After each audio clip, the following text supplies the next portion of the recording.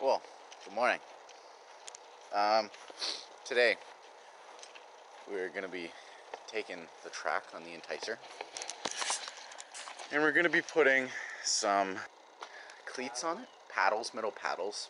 So, because for the longest time, whenever I drive this, the track just spins.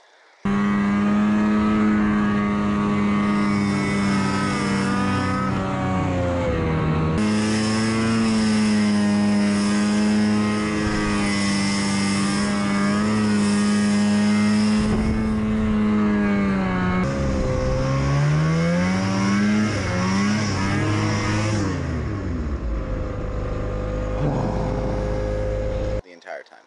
It never catches on anything, so we went out, bought some new skis. Guess they're on their way.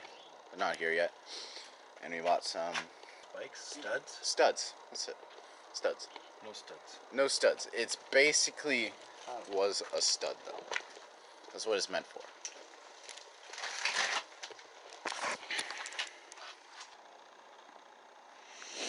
So it's going to throw the snow, and it's going to really help with our traction. Welcome back to another day. Same video, different weekend. Where we took the exhaust out, filled up chain case oil. We are just vacuuming it out and fixing up all the mini problems that I have created for this thing over the past 2-3 years? 4 years? I can't remember. We got finished paddling the track, so we went with 7/8 of an inch paddles, so it should just enough to throw more snow to get this thing moving faster instead of sliding so much and digging in. It might put a lot more stress on the belt, maybe on the track. Maybe the motor won't handle it. We don't know. We're gonna figure it out. So, yeah.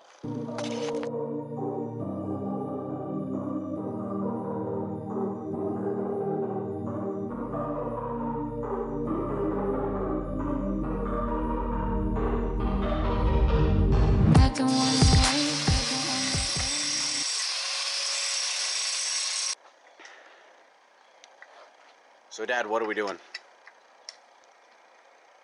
Okay, so Enticer a long time ago was in a bit of an incident. He sheared off the right shackle, which is how it steers the ski, and the was never replaced with the proper shackle. So it's got two left-hand side shackles on it. And if you look at the front, it's off balance.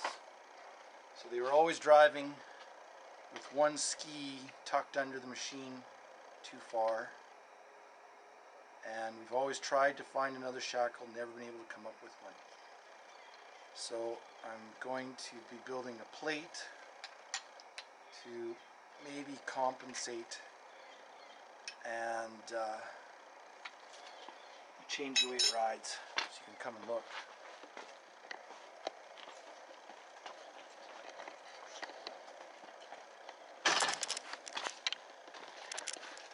This is the proper left shackle, and you can see it narrows on that side,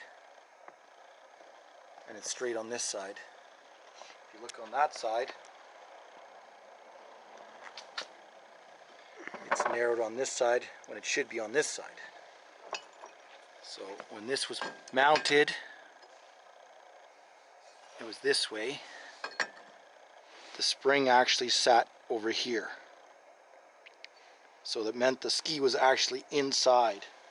And that's why I kept rolling on that side all the time. So we're going to try to fix it. Yeah. Jerry style. Jerry style. Jerry rigging it. Jack up there. Another jerry rig there. So if you ever wonder why I named the channel after changing it, or when I changed it, it's because we do a lot of jerry rigging, and I thought, well, we jerry rig to ride something continuously. So I was like, why not call it Jerry Rider? The Jerry Riders. So there you go. That's where it came from. So we re-welded the exhaust. If you knew before, this thing broke off down there, the mount to hold the exhaust in, so I was just hooking it on here for a while. Fixed that. Also the patch job, that because it broke, it's wrapped by this type of stuff underneath, and then we just put this as a protective covering. Every single one of those rivets there were all broken.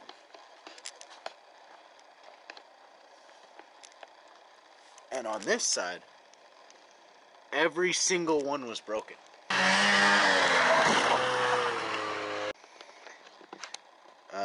Replace some of these nuts and bolts. We gotta figure out something with the seat. We also did put on new sliders and some new clips in some places, so that's gonna be good. Of course, we have the new skis, and yeah, I have some other things in mind that I want to do to this if we get around to it. There it is.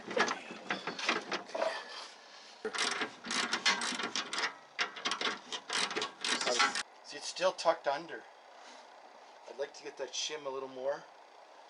We'll have to see once the weight's on it, what it does. Yeah. And if Morgan takes it off a couple jumps, it'll probably just straighten right out. Just maybe. So, some of you guys may be wondering, how's the shock gonna line up? Well, we're gonna put it right there and mount it to the side. The outside. It may torque, but we'll see. So giblet. That's what it could look like. We'll let it down.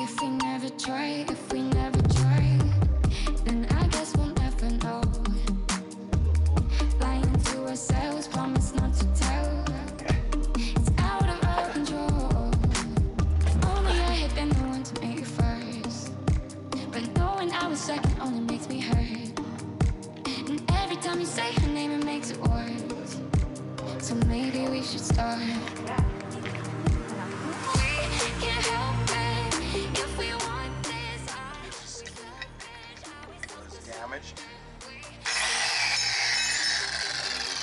Jeez. Turn it off. You can edit that. Well,